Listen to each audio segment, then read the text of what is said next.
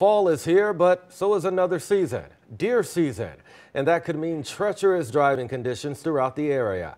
5 on your side's Tracy Henson speaks with experts at a St. Louis County body shop who say deer season brings in more customers than bad weather does.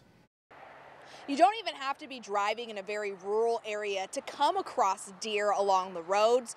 64 has had multiple accidents, 44, even 100. You wouldn't think with all of the development in that area that there would be much deer travel, but they have to get through one section to another somehow. And when cars get between a deer and the other side of the road, they end up at body shops with consultants like Steven looking over them. Deer hit this left front corner. Obviously, as you can see, there's still some deer hair left in from the accident. Fixes are expensive. I've probably written a deer estimate of upwards of 20 grand or so. Many are totaled too.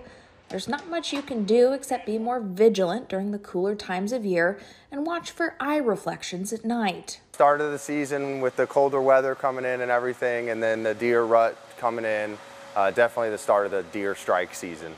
The Collision Center says deer damage is their #1 weather-related damage report, more than accidents that happen in rain or snow. In Ellisville, I'm Tracy Henson, 5 on your side.